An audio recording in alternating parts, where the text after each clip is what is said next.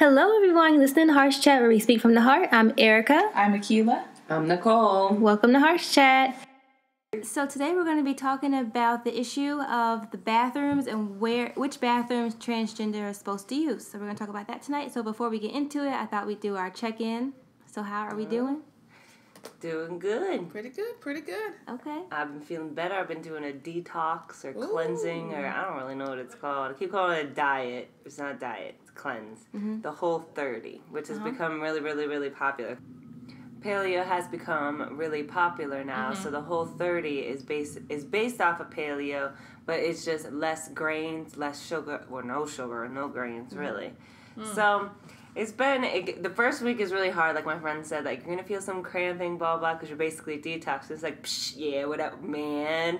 Let me tell you, it was hurting. I was like, I don't want to do this anymore. Oh my gosh. But I did, and there's like absolutely no drinking, no this, no that. So what I've done really is, I've done it on my own way, because if I'm really craving it, I just have like a little bit, because I know me, if you get off of this cleanse, even though it's a cleanse, and a cleanse you're really not supposed to have this stuff, because you're trying to cleanse your body, I don't want to do it, 'cause I don't want to, indulge when I finally have the chance. Yeah.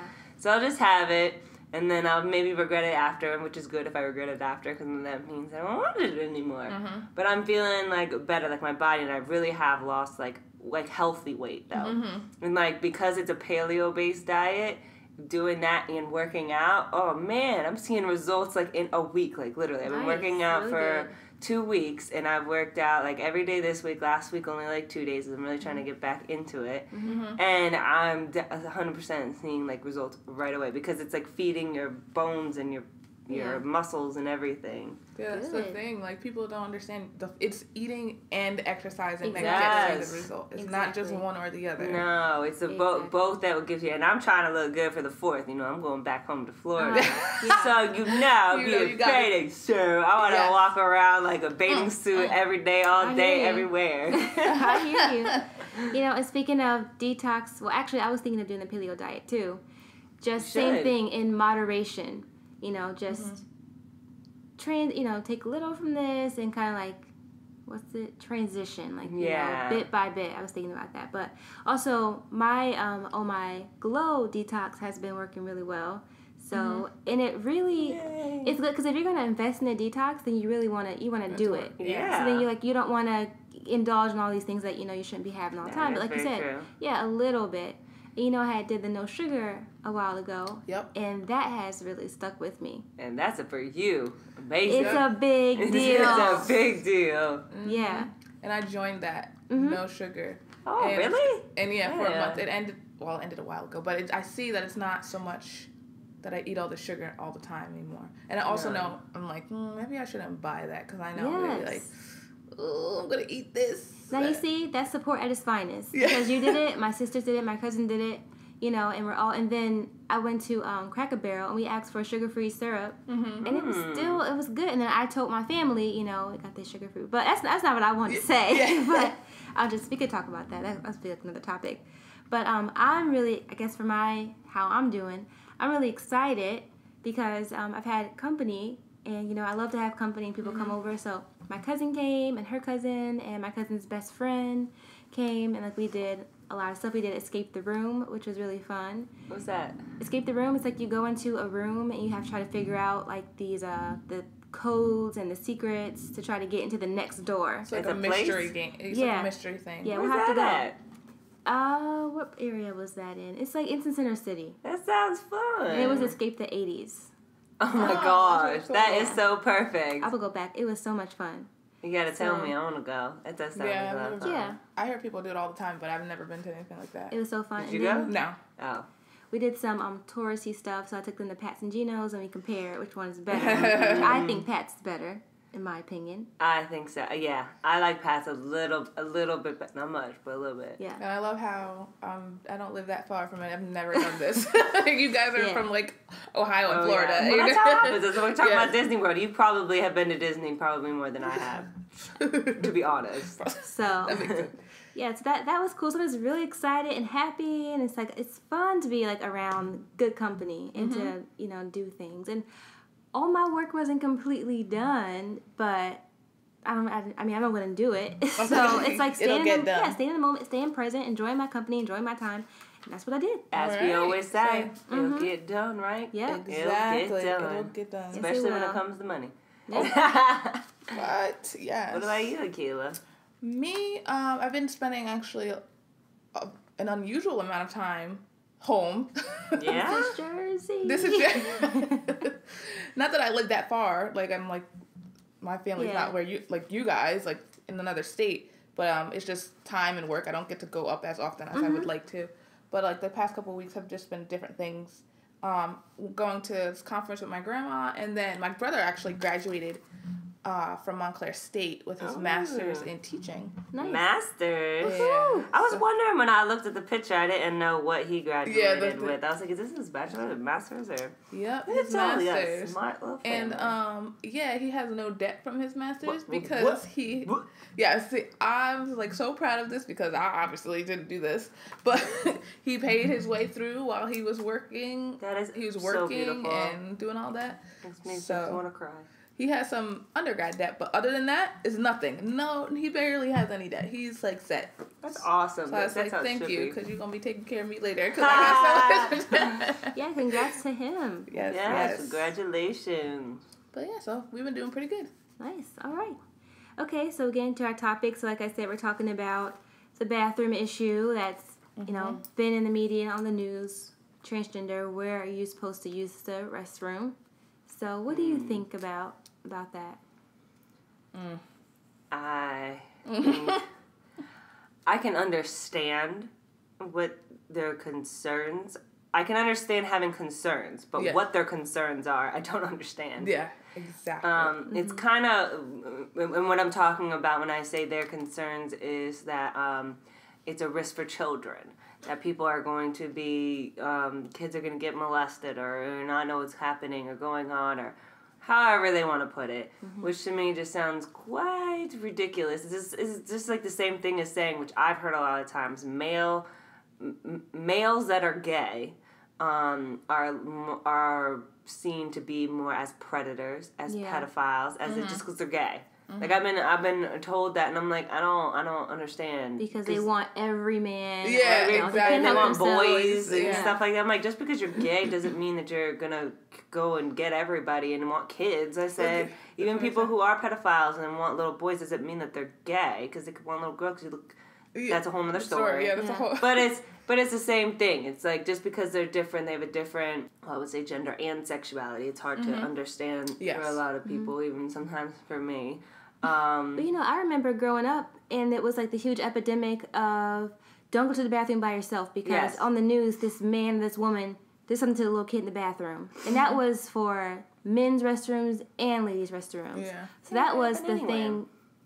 That's not anything new about being careful going into the bathrooms because they're strangers. You don't know who these people are, but despite their sexual orientation or identity. And that's something that was brought up. It's like, why are we talking about this now? We should have been talking about, if you're talking about protecting the kids, like, there's parents who are sending young boys by themselves to the bathroom or a young girl. Like, why are we talking about this now? Like, predators are going to be around no matter what. That doesn't, just because you're transgender doesn't mean you're a predator. Like, exactly. And in all reality, like, we're talking about this in this day and age, like, when they've been going to whatever bathroom all this time. So, and I say, okay, I go into the bathroom. There's women who look like men, and this is a woman, and they're not transgender. They just look like that, or men that look like, how are you supposed to know the difference? How can you tell? You can't tell. Wear a sign around our necks. Like, I am transgender. Exactly. Like, it's terrible. I think gender neutral bathrooms are amazing. I think that they are very good because someone that if you don't just know what gender exactly are, you don't subscribe, or if the main one I think is if you're transitioning to a woman, if you're a male transitioning to a woman, you still have your male genitalia. That's the difficult one because you want a urinal versus, like, that's the only, I think that one may be just a little bit complicated so you can go somewhere that has a urinal and a bathroom, but really all in all, no. I don't see, but I think gender neutral bathrooms. One, they can go wherever they want, and so can people who are not transgendered. Yeah, it just gives you an opportunity to just go into somewhere that is, hey, neutral. Yeah. Like the family restrooms. Yeah. You know, at the grocery store they had the family.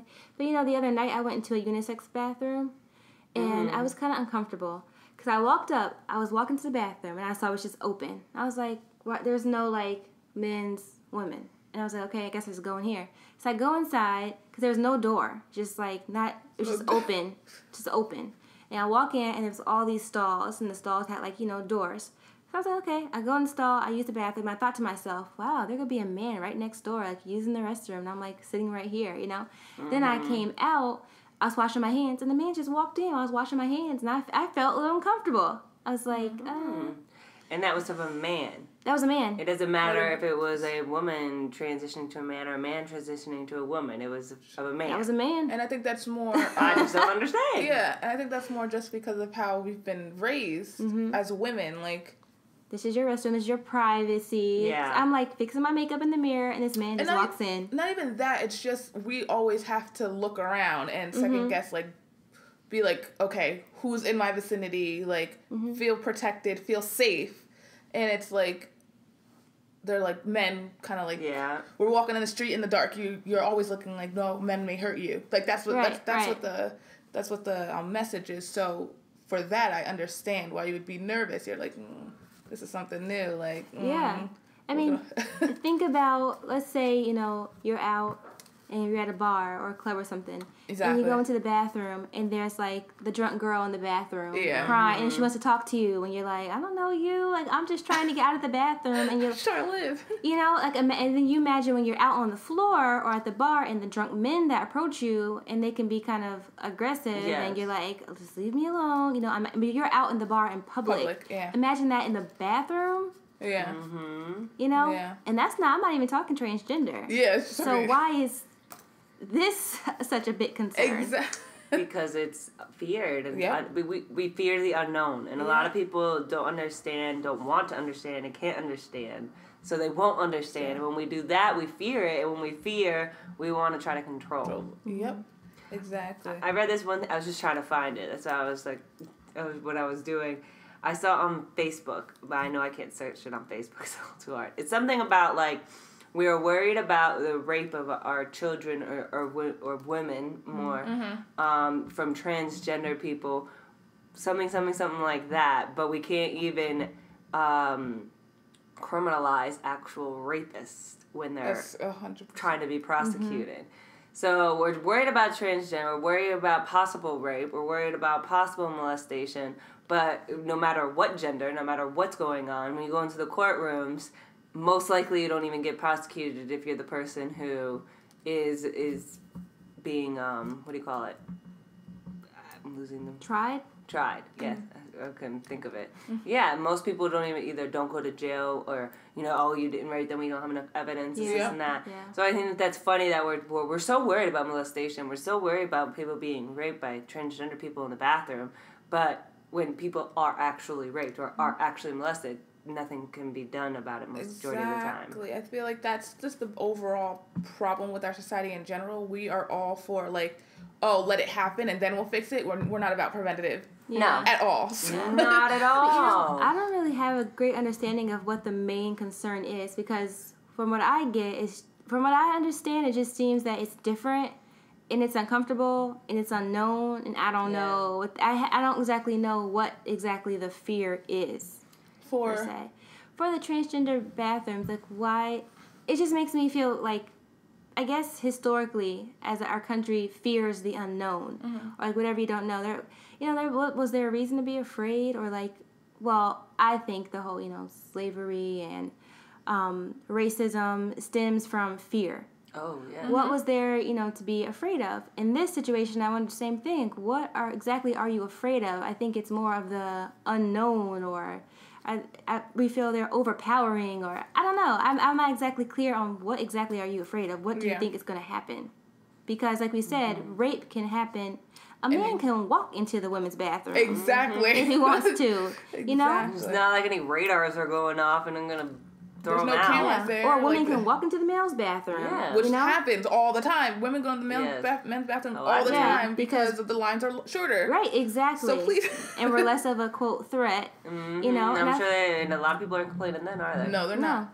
I've gone places, too, where the bathroom is, you know, there's this door right here, a door right there, and men and women are in the same line. You just, you know, go into the restroom, and that's fine.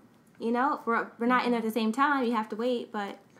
I believe that right now, there always has to be a minority. There always has to be someone being discriminated against. Like, just someone has to always be oppressed.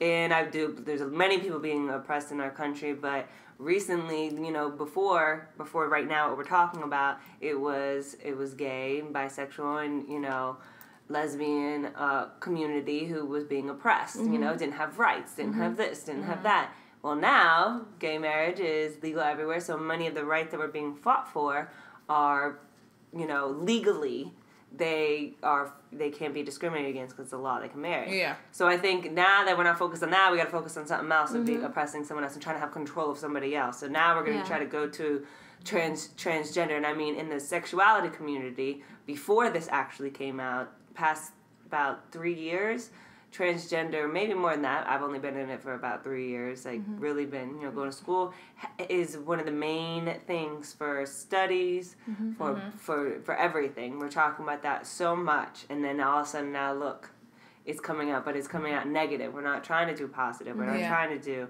And then for, like, Bruce Jenner to go to Caitlyn Jenner, I think that stemmed a lot of... stuff within, what'd you say? Oh, attention? Yeah, attention, but negative attention for people and then their feelings and feeling uncomfortable that somebody that they admired, someone that they loved, someone that was a like American hero type thing in sports changed their gender identity, which really, you know, bothers them. And I think that brought negative attention to it.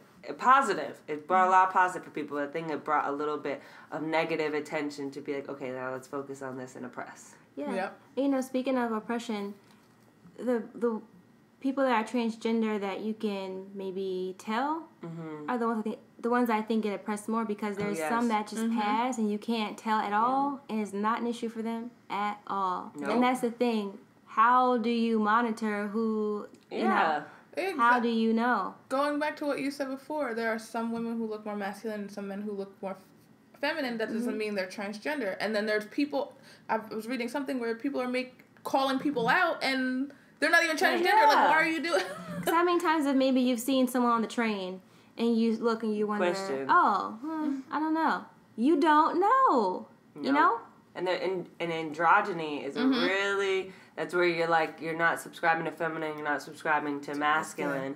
It's really it's become really popular. Not trans, they don't change their gender identity, they're just androgynous in their look. How would you know? What is that actress? Which one? From Orange is the New Black. Ruby, oh my god, what's her name? You know exactly what I'm talking about. Which one? Cox. Laverne. No, she's actually transgender. The other one. Oh my Ruby Rose. Yeah. That's that girl right there. She's very she is fluid in her gender. She's a cute thing. And she's really smart. You know, she was dating the writer. Yeah. I was like, go ahead. Well, yeah, it's like you said, it's. Oh wait. The other girl was dating the writer, right? The one that Poussey. Oh, you're talking about Poussey. Oh, that. Who are you talking about? No, she's talking about the white girl with she's a really, really pretty girl, and she has Ruby a short Rose? haircut. Is that her name? I believe that's her. Yeah, her name is Ruby Rose. She has I think bright blue eyes. You know who I'm talking. Skinny. No. She was like a newer character. She was dating the girl with the blonde hair. Maybe. Yes, she's so cute too. Yes. Okay, I got it. Well, the other girl's my girl, so. Oh yeah, no, her too. Yeah, but she's now I know who you're talking about. Yes. Okay, now I know who you're talking about. Both of them. It's true. It's just like. I don't know. I just never understand why somebody's anything about them that doesn't affect them directly bothers them. Like, I get it. There's a lot of things that people don't care about when it comes into your family you care about. And that's cool. Deal with it within your own family. But I don't understand why our own personal issues gotta be political, has to guide that. Like, why is that guiding it? Why isn't, like, well, I know why, but, like, justice or fairness or, just having good human rights. Yeah. That's the thing. We know why. It's just, like, but this question is still, but why? Right. Well, okay, we get it, but why is that important? Why does that matter? Yeah, exactly. But did you die? Like, that's exactly. The thing. Like, that makes sense to me. I think, I know in talking to people that in schools, you can't say, like, lesbian or gay. Like, you can't, if a teacher hears you saying those words. Like elementary school? Middle school, too. Middle school, too? Yeah, like elementary, middle school. If a teacher hears you saying those words, you will get in trouble because they just don't want you to say. And I've heard students say, well, why? Like, because, around that, especially middle school age, you start to question and you wonder, and maybe you're talking about something, but the teachers interpret it as, like, a derogatory term. Well, you might not interpret it that way. You're just having a conversation about it, or maybe you identify, you know? But I think you need to start having those conversations in elementary school and middle school. It needs to be talked about. It needs to be talked about at home and, in your family, so that when you're growing up and these things, like, are in the political light, it's not, like, fearful because you don't know. Yeah. You're not aware. These things need to be talked about, I think. It cannot not be talked about. Kids have too much accessibility to things for us not to talk about it, and especially in your own home. If you have certain views and you have certain beliefs, then you need to talk to your child about these beliefs and things like that, so they can either form their own or form your opinion on what it is, because they're going to see it. They're going to see everything. These kids talk about Donald Trump, and parents talk about that. What? I don't 11-year-old do that. I was like, but you know about political stuff. Exactly. But this stuff, teaches about humanity and love and respect, all of that, which is very important. And I think it should be taught in the home too, but especially in schools, because when you're in school at that age, you suck things up. When your teacher tells you something, it's like, ooh, I better pay attention. I need to listen. I hear about this. I'm going to go home and ask my parents about this, I think I agree 100% with what you're saying. I think the hard part is, though, a lot of what people are, especially in homes, and it could be, teachers can be biased too, but can be hurtful. So they're not going to get the information that you and I would be giving our children. It's like, we can be like, people don't like it, but some people are giving hateful messages that are just not going to help anything anyway. Yeah, I know this little 11-year-old that is just one of the most insightful 11-year-olds I've ever met in my entire life. And she was talking about how she identifies as non-heterosexual. Okay. Just hear that terminology for 11-year-olds. Go ahead, girl. I know a girl like that. Yeah, it's same age. Yeah, what? Yep. Well, maybe some things are good with technology and stuff. But she was just talking about how she wants to be an advocate for the gay community or whatever, minority of gender and sexuality. She's like, because she's like, there's a lot of people out there who at home are getting really bad messages. They don't know better. They don't even know what they're saying is wrong or hurtful or mean. She said, because this is the messages that they're getting. And I think if an 11-year-old can recognize that, why the hell cannot adults not? It doesn't make sense. I knew a girl that, same age, say the same things. She identified as, she didn't want to identify as, every week she would have like a new, I'm gender fluid. Okay. It's hard. She would change, from week to week because she exactly didn't know. So we talked about, do you have to pick one? You don't have to pick something, You have to tell people, you never pick none. But she did a lot of research, but her meeting with me was like the only time she got to really talk about that stuff, because she didn't talk about it with her family. You can't talk about it at school. So that's really important. Imagine somebody who has nobody to talk about these things with, and they just spend all their time on the computer or on social network. That's all they get that's the only place they get their information from. You know? And that's just information. It doesn't teach the heart of it or the compassion part of it, which I think is really important. It's like we're trying to fight people being accepted for just who they are. Yeah. And I think the younger generation now is accepting people for just who they are and be like, hey, I don't like you. I don't like you because you're not a nice person, not because you have curly hair or because you're transgender. Like, it's. I think that they're coming up, I mean, I don't know if we ever had this in any type of historical time of people accepting people for people, but I think we're really trying to fight against that. Well, not we, but the society. And I think that's because they have access to everything. Yeah. And all the generations before that only had access to what our parents or our teachers or what our communities had. Now, exactly. Now these kids, they can look up, oh, what does this mean? Or, oh, and they have YouTubers all over the country talking about all this stuff and different representations of, you're seeing all these different representations of personalities, people, things that people like. So it's like a whole new world. Watch something happen to YouTube. That's why YouTube's blowing up. Yeah. Well, I believe it's a good thing. Oh, yeah. It's definitely a good thing that's happening, but it's very sad that we, as a society, can accept that and just accept people for what they want to. What does it matter if someone wants to go into the bathroom? They're in stalls. Yeah. Like, I can't see you go to the bathroom. I don't care who goes to the bathroom. I know I got to go to the bathroom. I got to go to the bathroom. And I'm locking that stall door. So I think the takeaway from this is we don't know why. Exactly. I mean, we have an idea of why, but we said we don't know why. But I think the takeaway is to talk about it and have conversations amongst your friends and your family.